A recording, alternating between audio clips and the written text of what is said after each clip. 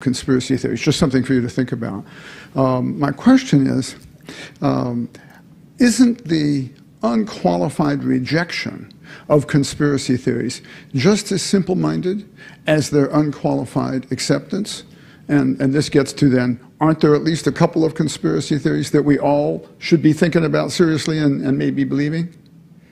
Well, I don't know if I'd say equivalence, but I do agree that an unqualified rejection of conspiracy theories would be evidence-free thinking. So everything depends on evidence. Watergate was a conspiracy. So